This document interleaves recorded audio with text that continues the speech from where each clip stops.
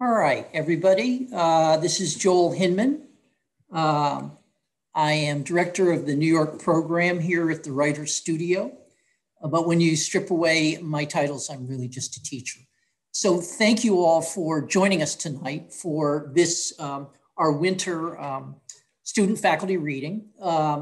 It's generally a situation where we have a reading in January. It's kind of been a tradition. This year we held off because we thought that the inauguration might be a bit of a palate cleanser. And so what we have tonight are 5 stellar readers from the Writers Studio, students and faculty, et cetera. And I just want to tell you that this is our first webinar. I haven't done one of these before, and there are trade-offs like there are with anything else. The good thing is that I don't have to admit you, but then the bad part is I can't see you or hear you. So for instance, I could be talking to an empty room and I wouldn't know it. And it also means different from a bar that the readers don't get the accolades and the appreciation they would get in a live room. There's no mosh pit either. Oh, thank you, Michelle. So anyway, that's the difference with the webinar. Now, right from the start, I have to tell you that I couldn't have done this without Isabel DeConnick, who coached me during 4 sessions to get me through this thing. So it wouldn't be happening without Isabel. Now, so for those of you who aren't familiar with the Writers Studio, we are a small writing program that was started 34 years ago by Pulitzer Prize winner Philip Schultz. We teach online and obviously now remote. We teach fiction and poetry and memoir. We have satellite programs in addition to New York that are in Hudson Valley, in Tucson, in San Francisco, and now in Rome, Italy. So we're actually all over the place. And while we teach fiction and memoir and poetry, we also have a number of specialty classes. And at the end of this thing, I'm going to put up some information in case you want to know more about some of our specialty classes. The Writers Studio is dedicated to teaching the craft of fiction and has a very cohesive and pragmatic methodology to help writers find their voice. And I think what you're going to find tonight is that the writers that are reading have very different styles. Some are fiction writers, some are poets, some memoirs. But I think it gives you a range and a sense of the fact that we are not dedicated to one style or kind of writing. We really appreciate great writing and the craft of writing, and that's what we're doing. We help people find their voice. So with no further ado, I'm going to introduce our first reader. Ladies and gentlemen, this Sally McDaniel is a writer and teacher living in Northern California. She's been taking classes at the Writers Studio on and off since 2013. Sally, can I ask you to unmute and turn on your video?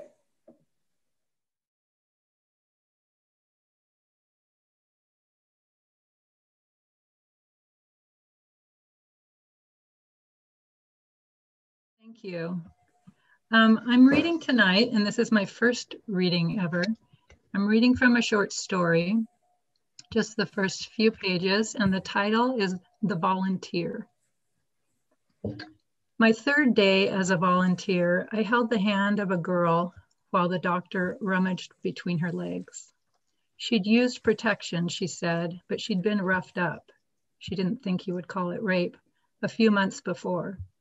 She said the violence had made her periods stop, and she wanted the doctor to start them up again. The doctor stepped out and came back with the counselor. I returned to answering the phones. After the girl left, the details came out. She'd decided on an abortion, but she was too far along by a week or so for a vacuum aspiration, unless she were to travel to a different city.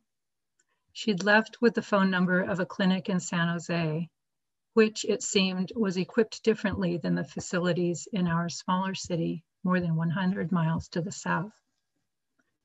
In 4 days, she was back at the front desk. It had taken her that long to hitchhike to San Jose and back. Now she would need a different kind of abortion because the people in San Jose had said, no, you are even further along than you were told, too far for the suction procedure to be safe at our facility or any other. You are at least 16 weeks pregnant, they said, not 13 after all. She was telling all this to the woman at the front desk, having burst in at closing time, The waiting room, what once had been the living room of the old house the clinic now occupied, was empty. Only the two of us were left working. I came out of the hallway where I was filing the last of the day's paperwork to stand nearby, should the girl need extra support, to hold her hand again if that was what she wanted. A second trimester abortion was what she would have to have at this point. It's a bit more involved, the front desk woman informed her. With no one senior there to overhear, this woman spoke to the girl as if the problem was the girl herself. She'd been in the process of slashing yellow highlights across a flyer destined for the waiting room bulletin board. While the girl stood there, she delivered a final stroke and snapped the cap back on her marker. Only, she named one of the hospitals in town, perform second trimester procedures, if that's what you want to do. The girl wanted to know their number. She took a pen from the cup on the counter and was poised to write it on her palm. The woman, saying, "Just wait," poked around in a drawer to find a card. 4 days earlier, the girl had not looked pregnant to me. And yet today, in her short Indian print dress, she'd sewn it herself from a cost-plus bedspread, she would later tell me. Not only her belly, but her cheeks and breasts, even her arms, seemed more filled out. Some threshold had been crossed. It seemed to me now it would be a different kind of decision. If not harder, then at least less obvious. I say it seemed that way to me, but my perceptions at that time, late October 1974, and any conclusions I might have come to weren't all that reliable. Only months before, my husband, he was 29, we were both 29, had unexpectedly lost his life. I was supposed to have returned almost to myself by now, putting it all behind me because I was young. That was my mother's way of putting it. My father's words had been, "No point carrying on like a wounded animal." I'd pictured a doe when he said that, taken down by a hunter such as himself. More recently, he'd compared me to a fish on a hook. The girl took the card and tucked it down the front of her dress. She asked me my name, although I wore a name tag, then drew the card back out saying, "What's your number?" "You can reach her here should you need to," said the front desk woman. She must have had those words prepared. They came so swiftly, sweeping away in advance whatever I might have come up with to say. But I smiled at the girl, remembering even to involve my eyes in the smile. This whole time, the girl moved and spoke and looked at us with a frank, matter-of-fact air, as if there were nothing greater to discuss or question or wonder about. She reminded me of no aspect of myself, not just because she was pregnant, which I'd never been, or because childhood was not that far behind her. It was her attitude that struck me. If you'd passed her on the street, your eyes might have skipped right over her. She was ordinary, unremarkable, the kind of girl who brushed her long, untrimmed hair into a ponytail once a day and forgot about it. And yet, up close, you encountered this self-assured air, this strength of focus. "No, thank you," she said when asked if she'd like to wait and see if the counselor could be reached by phone. She left the door not quite shut behind her. And when I came out onto the porch, 5 minutes later, there she was, lingering on the leaf-strewn sidewalk, the toe of her tall boot messing with something it had found there.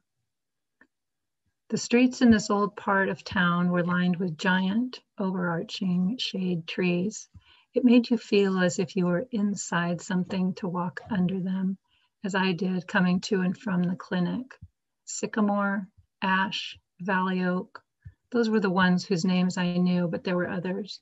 Their roots ran everywhere, along the tops of lawns and beneath sidewalks and driveways, buckling and breaking apart the concrete in places.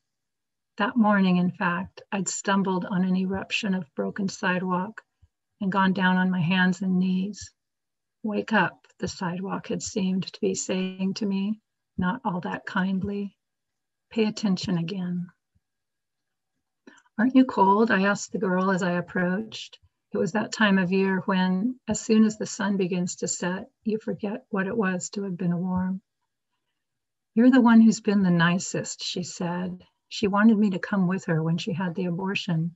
She didn't plead, she only told me directly. She would not have needed what people then were calling assertiveness training.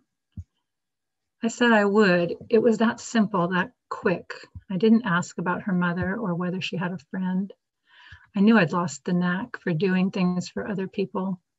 Here was a chance, I must have thought, to be useful again. The wind picked up, sending tree debris floating down around us. The girls stomped on dead leaves. "I could do this all day," she said. I didn't mind. The crunching sound was satisfying to me too, but I didn't want to be standing there when the front desk woman came out and started down the steps. I had a pen in my purse, and she scraped my number in blue ink onto her hand. I said I had to go, but she knew how to reach me now, and 2 mornings later, when my phone rang earlier than it should have, I knew it would be her. "I thought you would change your mind," she said, by way of asking if I had. She gave me the appointment information and then read the address of the hospital in a careful voice. I said, "Try to get a lot of sleep tonight." "I will," she exclaimed. "I always sleep like a sunken log." I imagined it was something her family said about her, something she was known for at home. My husband had been known by those of us close to him for his way with cars. He was an expert behind the wheel, fluent, relaxed, deep in his comfort zone. Riding along with him, you would settle back into the luxury of his confidence. You would hope for the journey, whether just around town or winding up through the foothills into the Sierras, or maybe out across the valley to Monterey, to go on and on. Relaxed, in control. There was never any question with my husband's hands on the wheel of control. Thank you. It's now my pleasure to introduce Peter Kraus. Peter Kraus is a longtime teacher at the Writers Studio, both in New York and online. And he's currently teaching an online workshop for memoir writers over the age of 50. Peter's poetry has appeared in journals including Rattle, New Verse News, Caesura, Adirondack Review, and Atlanta Review. He's also poetry co-editor of the school's recent anthology, The Writers Studio at 30. Peter, if you would unmute and turn on your video, and everyone please welcome Peter Kraus.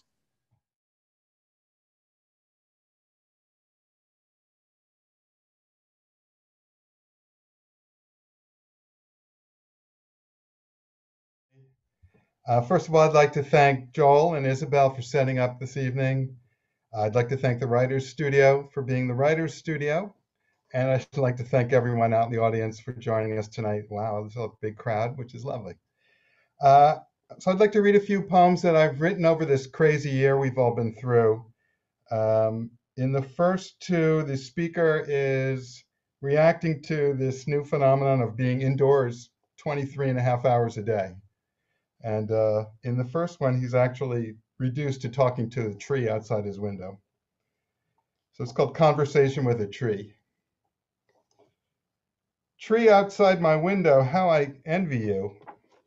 Branches, keep your distance. Leaves serve as your mask. Presidents come and go. You notice only the sun, the rain, the sparrow that runs on a breeze. The seasons are your media. They never learn to lie. How well you understand the truth of soil and stone, the power of roots, the reasons why the moon. All night long you sleep, undisturbed by nightmares, the morning reveals as all too real. Here at wit's end, you greet each day, you're wise. When harsh winds blow, you bend. This next one, same speaker. He's really feeling it, and this is called The Fool in Quarantine. All day long, airplanes fly overhead, bearing cargo, livestock, and fools. They crowd themselves into the virus. They keep a social distance from their fear. These four walls, this floor, this ceiling make up my room. These two eyes, this mouth, this nose make up my fool. I speak, but the room doesn't listen. I listen, but the room doesn't speak. Tired of walls, I turn myself into that airplane. The cargo loaded, I taxi down my runway. The light turns green, my throttle cranks. Faster, faster. Finally, I lift off. Look, the watching people say, there goes the flying fool. The next two poems, I shift gears a bit. During all the craziness with politics this last year, I wondered about the founding fathers, what they'd think of it all. And I remembered that for a long time, I always thought that the Broadway musical should really have been about Benjamin Franklin, much cooler guy than Hamilton. So I wondered what Ben Franklin would make of it all if he came back. So I've written this poem called Benjamin Franklin's Return. Stepping out onto the airliner's air stairs, he caught sight of our jeans, our t-shirts, and gasped. The jet had brought him from somewhere.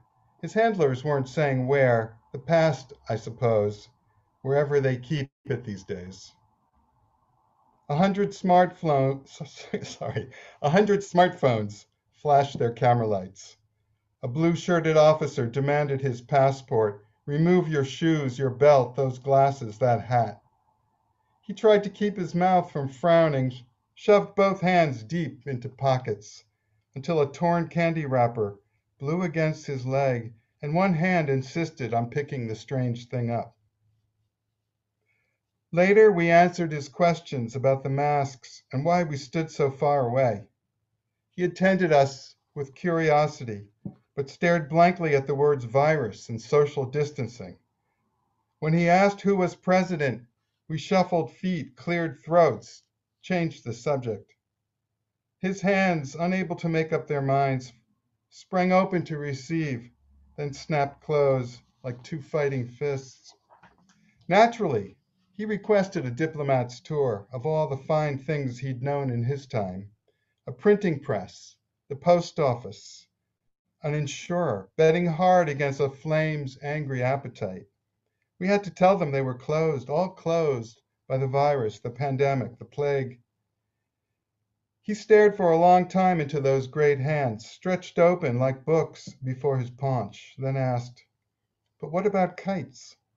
Surely on a windy day, people must still fly kites. Please tell me that they do." Okay, the next two poems look at some of the pressure of being indoors so much with other people, fortunately with other people, but it can be a lot of pressure. This first one is called Angry Eyes. Like caressing a broken window's jag, but with your lips, or receiving hungry bites from a mosquito that secretly wears the sharp fangs of a tiger. Like holding a block of dry ice in your bare hands while it sizzles on a scalding frying pan. That's what it's like to have these angry eyes scorching a crater in the middle of your face. They're like barbed wire underpants, or two electric eels, one for each glove. A mouthful of cigarette butts, still glowing.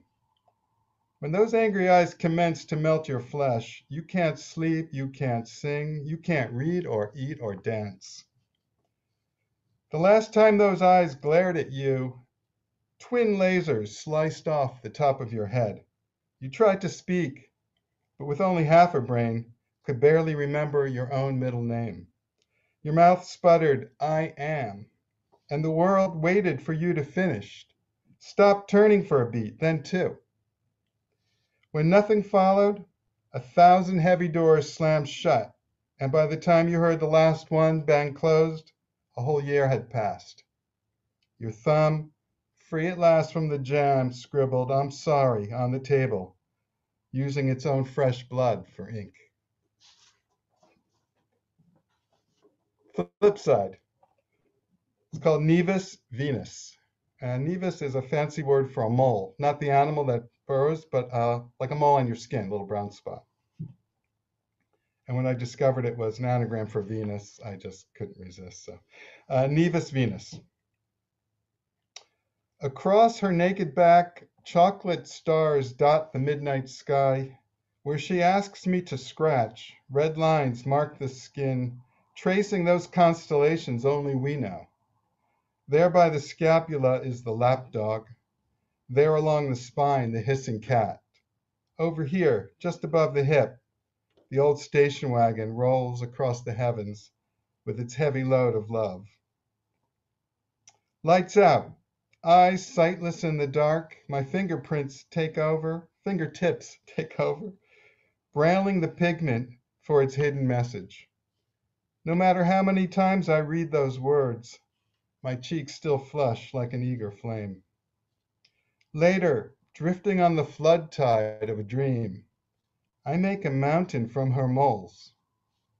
First I clamber up the mountain's steepest face, then I rappel down the other side, like a spider slipping across a silken thread. When I look back up, it's my face caught in her web. But I don't struggle as captured wasps do. I just grin, eager and ready to be her prey again. Okay, thank you, Jill. For my last poem, I'd like to read one called Anything But Bach. That's Bach as the composer, Johann Sebastian. Anything by Bach. And in this one, speaker's talking to his feet. We had talking to his trees, now he's talking to his feet. Anything by Bach. Feet, it's better for both of us if you can forget all the times you've gotten lost, insisting on taking the wrong direction, or how you followed the same path twice, even thrice, although you knew it could never lead home. Feet, you may also want to forget how you vainly tried to follow the well-worn steps of one you admired. You were like a little boy stumbling in his father's deep footprints after a heavy snow. But feet, be sure to remember the route that led you here. It's the same road that delivered you to those who, on hearing your approach, smiled. In the rhythmic rock of your shuffle, the click-clack music of your heels, they heard something even more beautiful than anything by Bach. Thank you. Thank you very much. Now it is my great pleasure to introduce Michelle Herman. And Michelle can only be described as a multiple threat. She's the author of an about-to-be-published novel entitled Save the Village. She's the author of a poetry chapbook, Victory Boulevard. She's a longtime columnist who writes about life in New York's Greenwich Village. She's a veteran teacher at the Writers' Studio, and if all that was not enough, she's also a developmental editor. Michelle's poems have appeared in the Hudson Review, and she has another poem coming in the spring issue of Plowshares. Everyone, please join me and welcome Michelle Herman.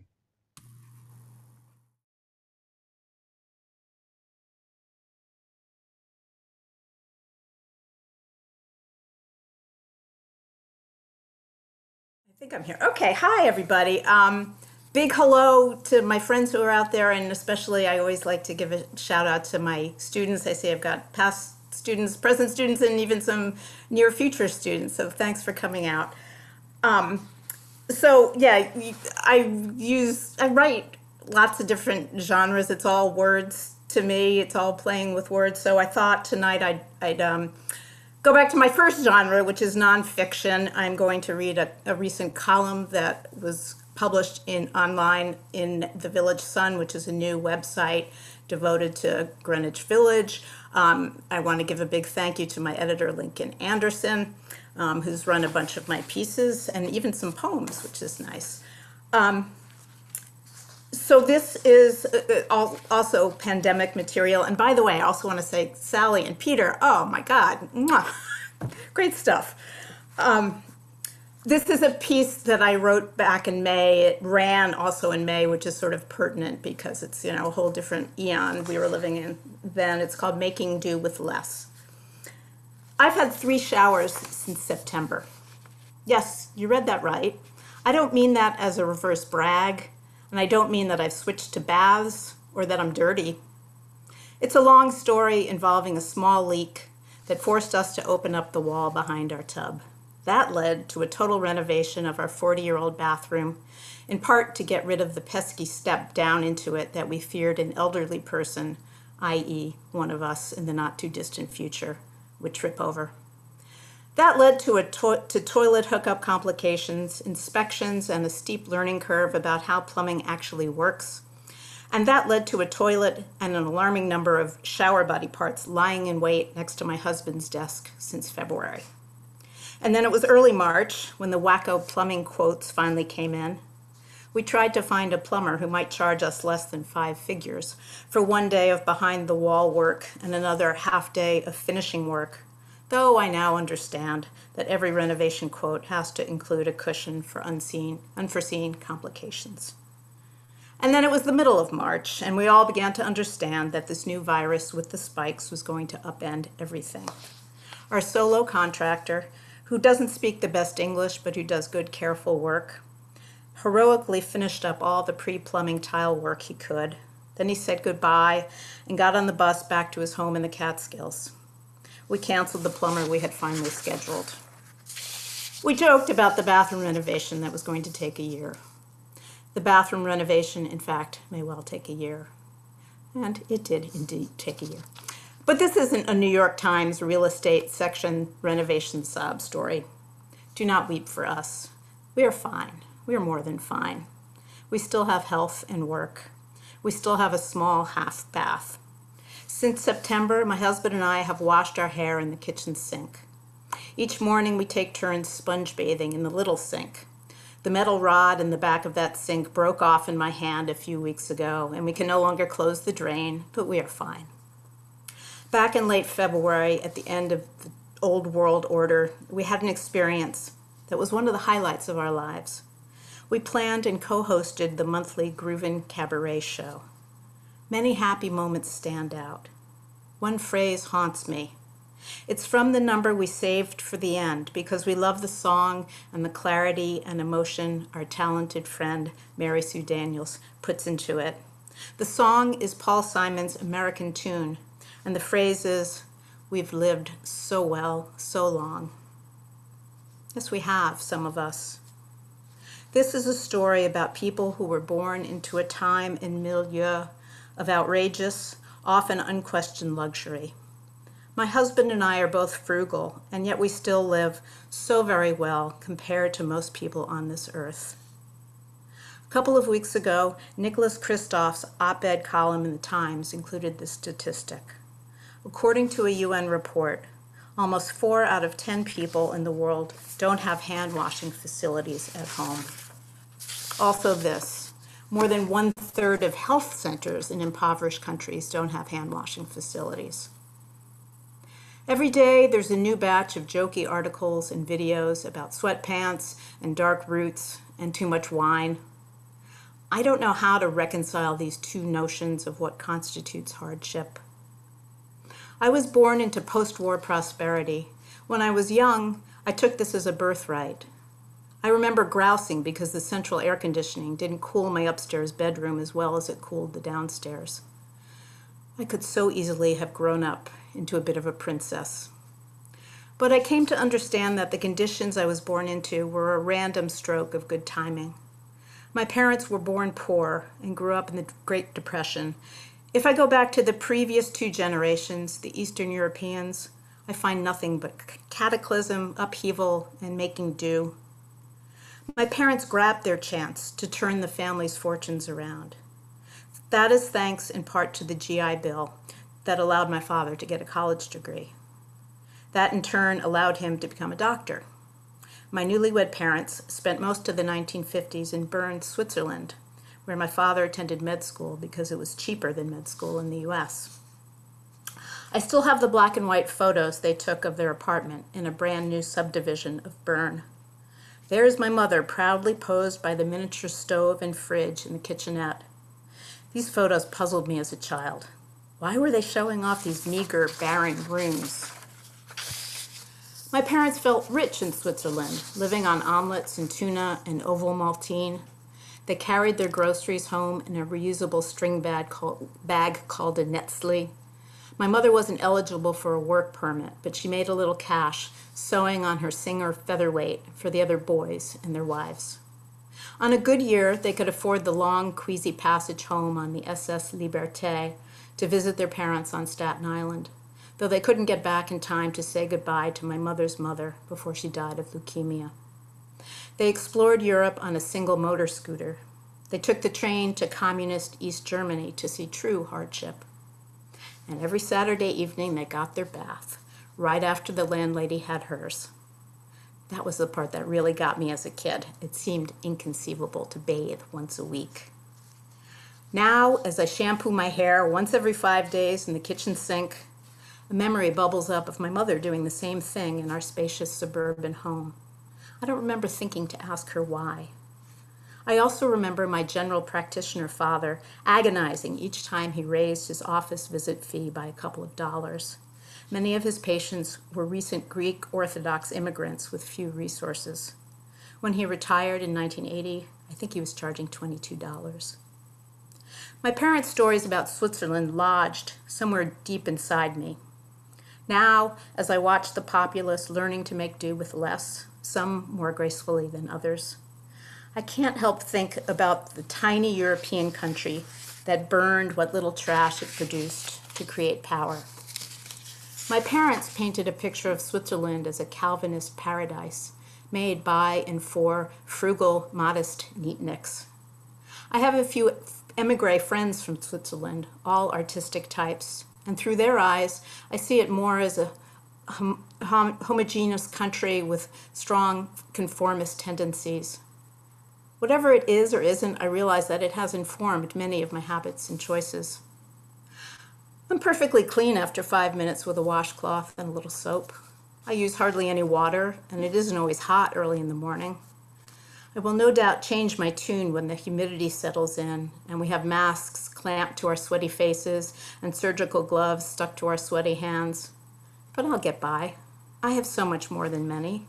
A home, my husband, my health, my kids already grown and out of the house, and running water. Occasionally, my husband and I open the bathroom door onto our frozen construction site to admire our new tiles. I feel something akin to what my forebears might have felt when indoor plumbing became the rage. Imagine that, a whole room dedicated to the cleaning and care of our bodies. Seems a little profligate. I don't think I'll go back to a daily shower. I wish for large-scale good to emerge from this tragedy, and maybe that's just another luxury I can afford. We lived so well, so long, but we did it and are still doing it on the backs of others. We did it by consuming more than we needed to consume. We did it because those around us did it. We did it because it's pleasant to be comfortable.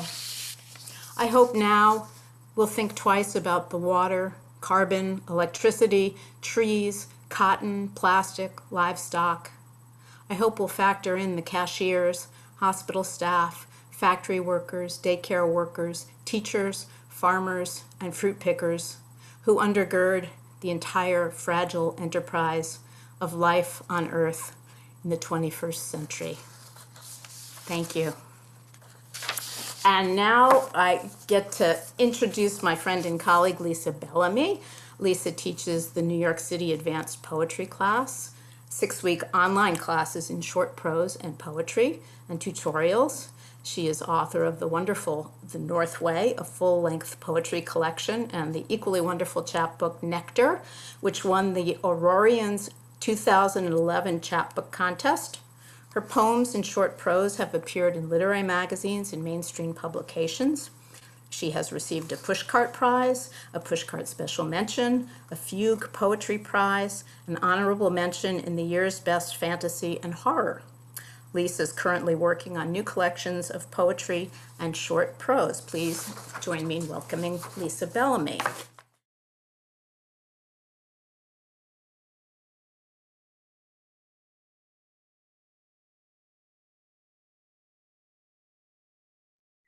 Thank you. Whoa, that was really powerful, Michelle. Thank you. Yeah, amazing piece. And thank you, Sally and Peter. It was great to hear you, as always, Peter and Sally. Now I need to know what happened next in the story. So I don't know how I find that out, but that was powerful. So thank you, everybody. Thank you. My higher power. A teeny tiny lady floats in my right eye. I check in with her throughout the day. I call her Cheryl. I believe she sings. She won't shut up, just like my mother. She sits cross-legged, a yogini in my vitreous fluid.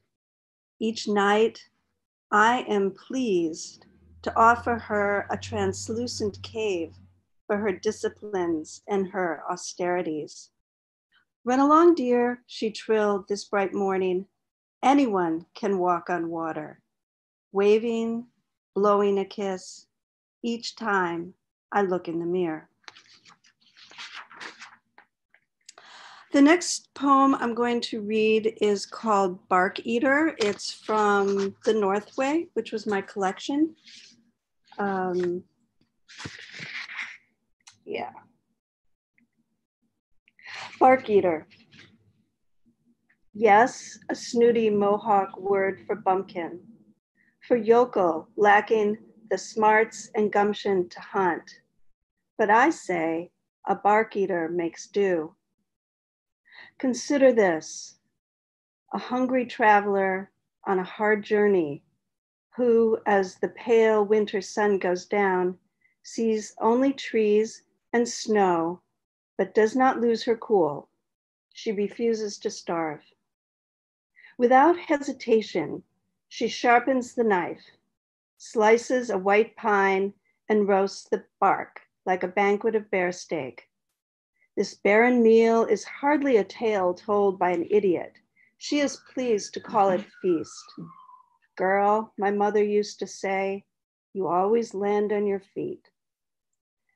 The bark eater toasts the dog star and asks for protection, thus surviving yet another frozen night without tears. She knows she can cry all she wants in the spring. Missy, my father used to say, just play the cards you're dealt. A bark eater spies the morning star and spits into the wind, her prayer of water and air. She doesn't need a compass. She knows she's walking north. She's traveling light.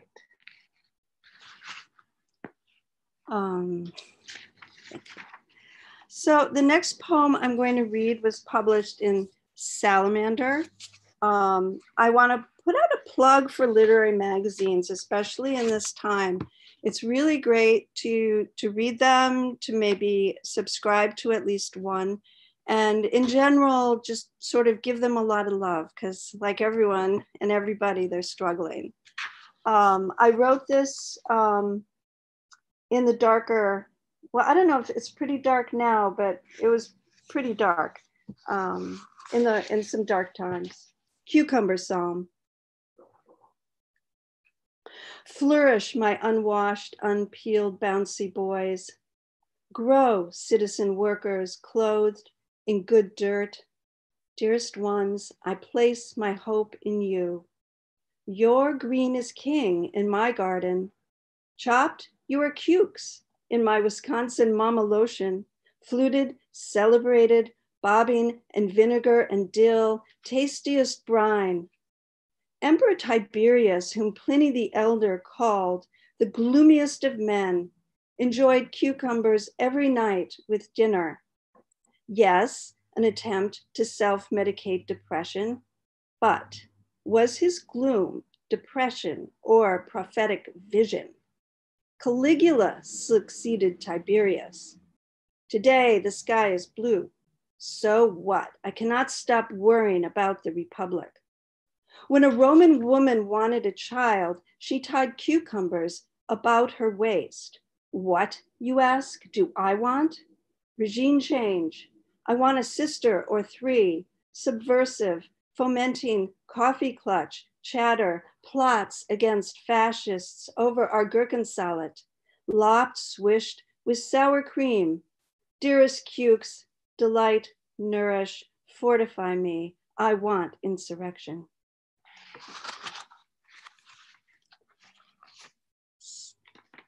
So to switch gears, I'm going to read another poem from the Northway, which I wrote several years ago, actually, but it feels more relevant to me now, actually, than it did then, to be honest. To my attic.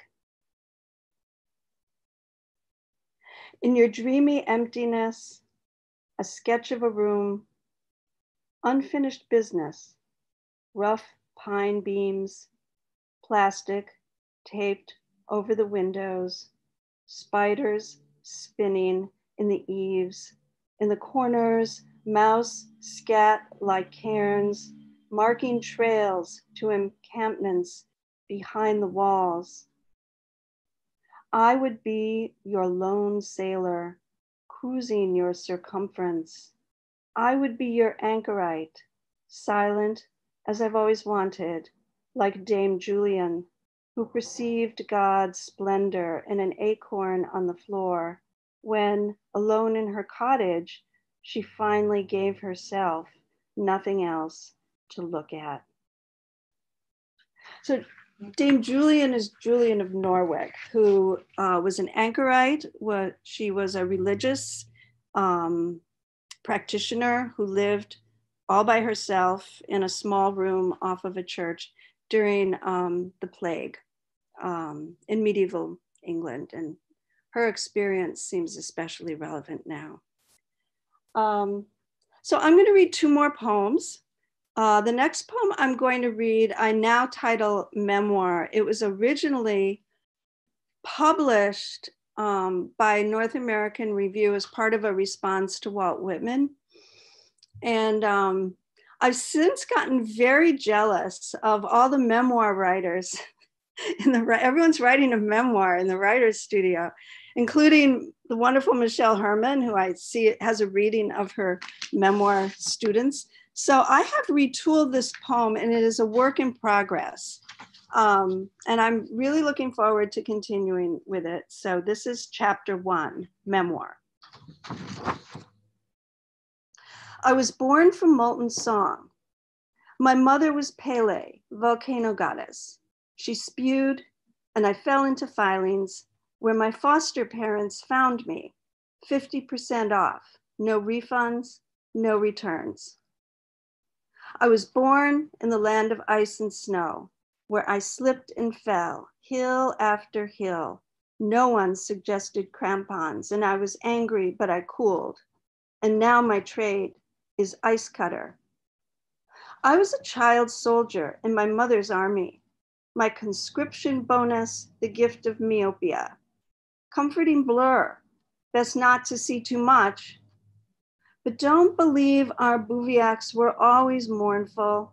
Once we stormed Kunzelmanesser, furniture emporium, where my mother hoped to haggle with old Kunzelman's hapless son for a new patio set, as I, stymied by the shiny revolving door, wailed, hands up, like a miner's child, threatened by Pinkerton's goons, until I leaped. Ostensibly, I was born in Wisconsin, but who says I did not ride in on the back of the huge green and brown spotted turtle that masquerades as Isle Royal in Lake Superior? In truth, I was born in clouds and sadness, nothing less or more, gulping milk sprayed from the breasts of Cassiopeia. So that's chapter 1. Right, one more poem, Drop It.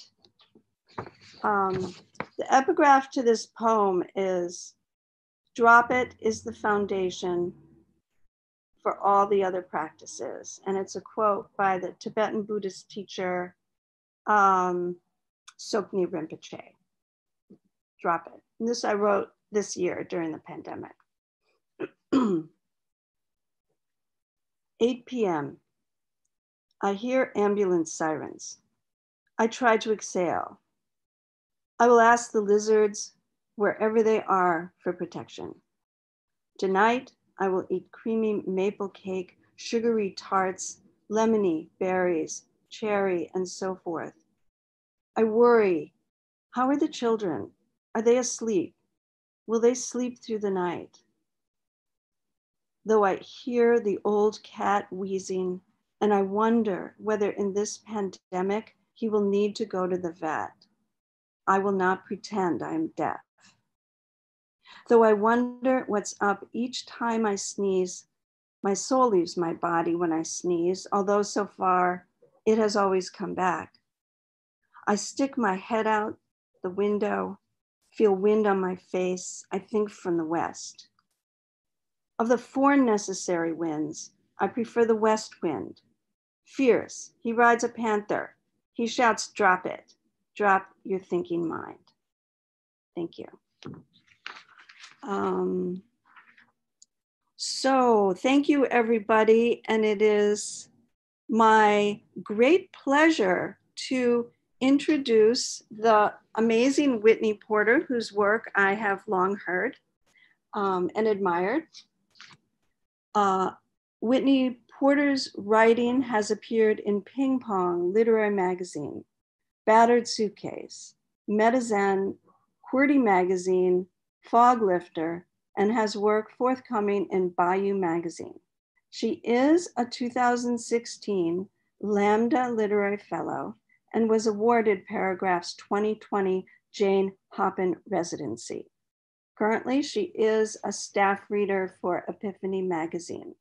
Originally from Houston, Texas, which anyone who hears her work knows almost immediately. Originally from Houston, Texas, she now calls Brooklyn, New York, her home. So please welcome Whitney Porter.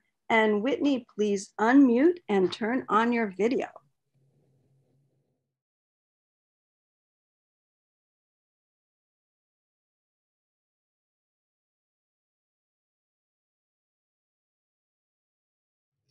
I just wanted to thank the Writers Studio and everybody. This has been a really great reading, and everybody has been really wonderful. It's just such an honor to read with all these great people, and some of them I have known for years and years and years. So I'll just go ahead and get started. The only thing you need to know about this short story, which was published in Fog Lifter last year, is that she is writing to an anger book, which is like her journal. So I'll just get going. Dear Anger Book, at first, as the F train rumbled between Bergen and Smith Street, I pretended not to notice the teenage girls across the way, staring, giggling, making low comments that I couldn't quite make out. I could guess what was being said in fierce, hot whispers between them. I didn't need to be told I was different, yet it was often perplexing to me how people felt the need to tell me so.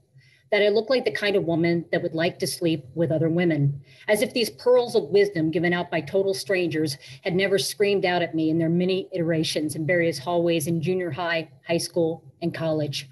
Hollered from highways, expressways, pedestrian passageways, dirt roads, commuter roads, feeder roads, cracked sidewalks, and nature trails. Caterwauled from economy cars, moving pickup trucks, sedans, U-Hauls, bicycles, big wheels, and mobility scooters, as if I was completely unaware of my aversion to dick all this time, and that upon the slur-filled shouts, screams, whispers, and murmurs, I should feel the sting of the insult, as if it were an insult, as if wanting to fuck a woman was a bad thing and not the best thing ever. Dyke, one of them cracked under her breath, her gaze hidden behind a curtain of greasy black bangs, her face so pale she looked practically translucent, save for the rosy clusters of acne across her cheeks. It was before 2 p.m. Tuesday, on a cold January day. I was sitting on an empty train car, save for the teenagers, heading home from a particularly grueling waitering shift at my corporate dining room job in Lower Manhattan. I was still wearing my polyester tux underneath my parka, a stain of goose pate encrusted on the lapel. The train had just come out of the tunnel, and we were now above ground. Winter had layered New York City's littered streets with a beautiful sheet of white. I love these times in New York when it looked to me like a beautiful and immaculate baby just before christening, white-gowned and serene, clean and quiet, angelic and swaddled, all of its shit tucked away in a gleaming white diaper of snow. But soon my brief reverie was interrupted. I sniffed at something that smelled like strawberries, but was not strawberries. A shopping mall kiosk aberration of strawberries. Yo, I love this shit, one of the teenagers said. Between moments of spritzing strawberry-scented toxins in the air and giggling rapidly at their phones, the teenagers intermittently continued to discuss the overwhelming probability of my gayness while passing around a blue slushie like a bong at a rave. I mean, she's like wearing a suit. I have a question in your book. Who drinks a slushie in the middle of winter? I am not intolerant of stupid people. I have many acquaintances and family that are stupid, and I manage to talk to them and engage with them as if they are real people. I have even been able to love stupid people, love them as if they were smart. In fact, loving them so much that I did not realize they were stupid until I did not love them anymore. But sitting there on that bone-chilling afternoon, what came to my mind looking at these young girls sipping on a frozen beverage while passing the snow-capped wasteland of the Gowanus was the question, had someone loved these stupid girls like I had loved stupid girls in the past, not calling out stupid for what it was, therefore being complicit in the stupid? As the train crossed over the Gowanus Canal, I stared down at the huddled gray warehouses, the lumps of sand looking like enormous white sandcastles next to ice-dusted dump trucks and cement mixers, all set along the icy brown waters of the Gowanus. How miserable they all looked, stuck out in the cold, stranded, tinny structures born into misery. Then I looked at these girls as they sat squeezed together, rumpled in their winter layers, sipping on their frozen blue beverage. The girl with the greasy black bangs took a strenuous sip of slushie, pulled the cup back, and held her head. Why is this so cold? I stared on valiantly, trying not to make eye contact, but so wanting to make eye contact, to see what her face looked like when she said stupid things, to stare into her pale, transparent head, view her walnut-sized brain as she fathomed out why ice was so cold, the ponderous and helpless expressions, the world such a perplexing and confusing place. What is it with physics, yo? Why are lit matches hot? Why is a waiter's tip of 5 pennies at the bottom of a half-eaten milkshake sticky? Why do eggs thrown onto a car's surface ruin the paint job? Why do large bricks of cement dropped from an overpass onto oncoming traffic just for fun have the weight and capacity to kill? Why are human beings between the ages of 13 and 18 such sociopathic shits? The mysteries of the universe. I mean, what the fuck, said the greasy bang girl, no doubt believing she had given herself an icy embolism. She pulled her hair away from her eyes, and I saw they were brown and earnest. A stream of tears ran roughshod down her pimply face. She looked so young and helpless that I almost felt sorry for her. Almost. Oh my God, it hurts, she said, handing over the slushie, then holding her head between her hands. I watched the other 2 girls laugh as they sadistically slapped the shoulder and back of the girl with the greasy black bangs, her face going from ghostly to cherry red, the girl showing the same lack of compassion I'd expected in the 30 minutes I had known them. As they backslapped and whinnied the greasy bang girl into submission, I imagined the doors opening and depositing each onto the 3rd rail as karma should dictate. I made eye contact, and I know I shouldn't have, Anger Book, but I did. Yo, I think she likes us. They laughed, and Anger Book, even though I had only recently imagined each of them falling onto the train tracks and being electrocuted in some gruesome way that would light their hair on fire, their laughter gutted me. What I couldn't understand sitting on this empty train was what was so funny. Anger Book, I am someone who is not averse to the occasional comedy. I get jokes, and I can laugh at myself. I can be funny, and I find things funny. Here's a joke for you. Anger Book, how many lesbians does it take to change a light bulb? Punchline, that's not funny. I'm not that lesbian. I think that joke is hilarious. The train approached Smith and 9th Street. The sunshine through the train window passed along my face, and it felt so good to be warmed on a day that had reached the pinnacle of 22 degrees Fahrenheit. I looked out the window. I found the snow had turned the grim Gowanus horizon and its filthy syphilis-imbued ruin of a canal into a kind of winter wonderland. And even though I felt a psychosomatic rash coming on, as I normally did as I passed over the Gowanus, There was an unusual touch of optimism that I generally don't feel when I'm passing over a Superfund site. And as the train pulled in, there was a sense of well-being that I hadn't felt since this miserable winter season had begun prematurely in November. The girls became distracted by something on one of their phones, all of them gathered to the one like bees over a trash can. Feeling the safety in their distraction, I reluctantly began to read a book. I'd packed in my bag specifically for moments like these, something to distract me from the misery of the world. But it was Russian, and it was dense and sad and complex, which made me sleepy. My eyes drifted closed, but soon I was awoken to the slap of something cold and wet upon my face. I opened my eyes. Every part of me was covered in blue. The teenagers had just stepped out of the train. The doors were closing and Greasy Bangs smushed her face against the window, amplifying a constellation of inflamed pimples. Then she pulled her face back and stuck her tongue out between her two fingers, the tongue touching the glass, leaving a smear of saliva, the international sign of cunnilingus demonstrated upon a dirty subway window. I looked down at my hands, now covered in blue, so steeped in food coloring it might never come out. I had no words.